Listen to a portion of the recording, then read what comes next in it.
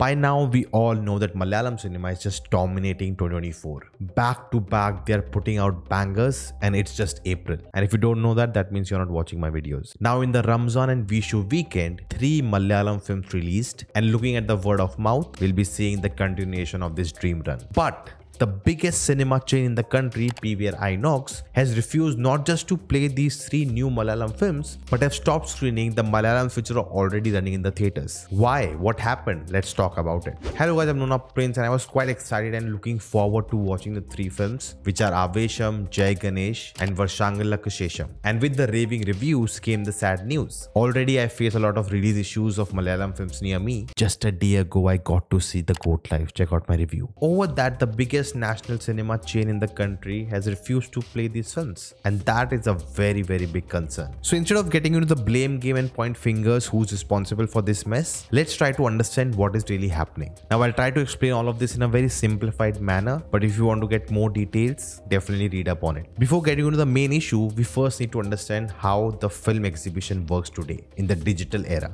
Gone are those days where the producers used to send film reels to the theaters to play that film. Today everything happens digitally. You shoot the movie with a digital camera, you edit the film digitally, and that film is projected digitally on the screen, which we see in the theater. But to execute all of this, you need a technology and a system. Now to send your film digitally to all these theaters, you cannot just put it in a pen drive and send it to them.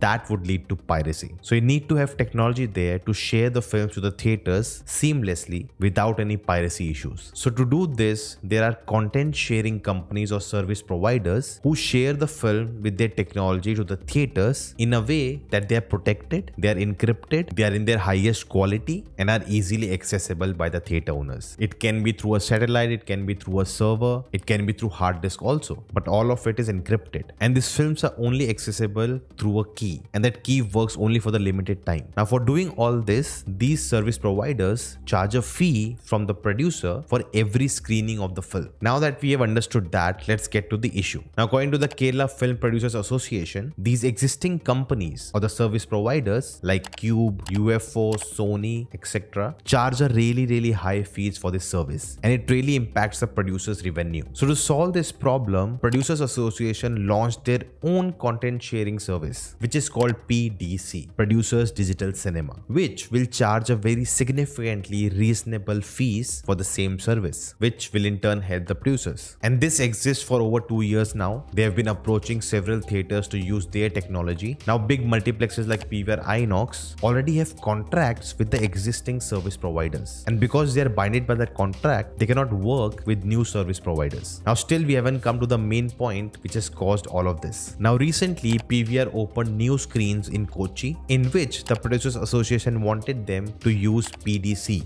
their technology, to show Malayalam films. Now according to PVR INOX, Producers Association cannot compel them to only source Malayalam films from them and only through PDC. They call it anti-competitive and illegal. But on the other hand, the Producers Association says that we only want PDC to be used in the new screens, and if not all, you can share them between us and the other companies or other service providers. So this is where both parties got stuck, and there hasn't been any resolution at the time of recording this video. Now PVR INOX stopped playing any Malayalam films, not just in Kerala, not just in the new screens, but everywhere across the country. And not just that, they also stopped showing the dubbed Malayalam movies. Just recently, Manjumal Boys was released in Telugu dub. PVR INOX even stopped those screenings, and this has pissed a lot of people. Now this is clearly a show of power by PVR INOX. It's their way of twisting the arm of the producers. They can do this because they have the monopoly. They are the biggest and the largest film chain in the country. At least before their mergers, PVR and INOX used to compete against each other, but now that they've come together, they just hold too much power. A lot of people in the industry are calling this a big mistake on the part of PVR INOX. Because of this move, a lot of producers are losing money on their films. And I feel if this issue is not resolved at the earliest, it will lead to something big.